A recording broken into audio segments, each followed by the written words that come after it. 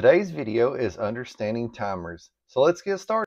Let's go over a few things we're going to cover in today's video. One is how to add a widget on the screen so you have a main screen timer. Two, the different functions for the timer such as off, on, start, throttle, throttle percentage, and throttle start. First, we need to add a widget on the main screen. I'm going to put it on the top left, and then we'll go in and look at the timer menus. Now let's push the telemetry button on the bottom left, which is right here. And that's going to bring up our widget screen. We're just going to use a standard layout where it has two boxes on the left, one on the right. You click Setup Widgets, and then we're going to tap the top left box.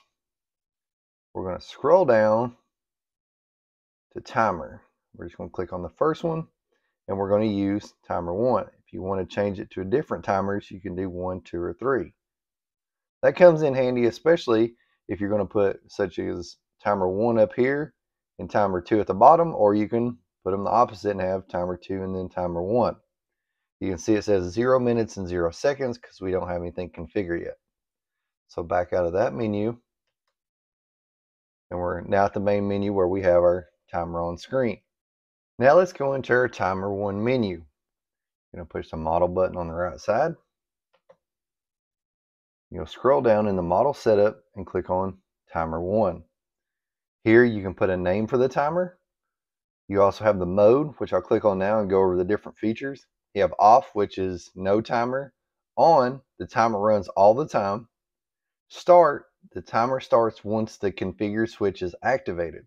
After the time is started, the timer ignores the switch position. So that'll be if you had it on throttle cut, when you turn the switch in a certain position, such as motor on, it's going to go ahead and start the countdown.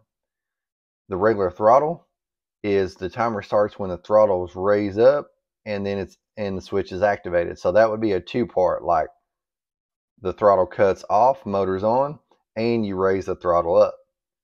Throttle percentage, when you raise the throttle, it does it in real time based upon the throttle, meaning if you're wide open throttle, 5 seconds is 5 seconds.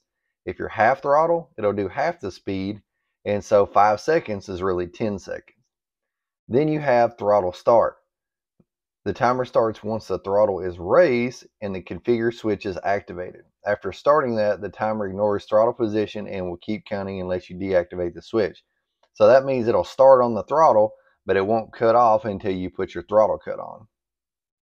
So there's many different ways to set this up. Now let's set up based upon throttle and switch position. We're going to go to mode, turn it to throttle, and then the switch position, you can leave it blank if you don't want to worry about having a switch in a certain position, and it's only controlled by the throttle. So when the throttle is all the way down, the timer doesn't run, but when you raise it up, the timer will start. However, you can tie it in with your throttle cut. There's two ways to set up a throttle cut, with momentary or a two-way position. I've got a previous video where I show you how to set that up, so we're not going to get into that, but just have one set up. And then you can go in here and set it up with either the switch position, such as when I push the back left switch down, that's when my motor's on, that's going to be SF up.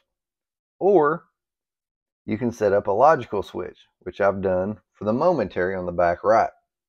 For this video, we're just going to set it up standard, and we're just going to go to SF down and then back up, so that way we get SF up.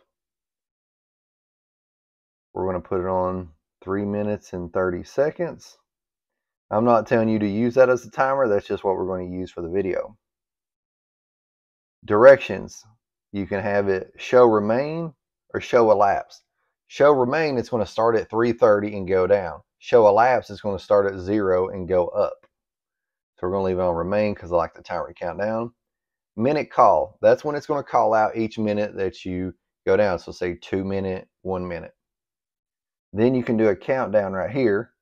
You can have it silent, so that turns it off. Beeps, voice, haptic. Haptic's a vibration.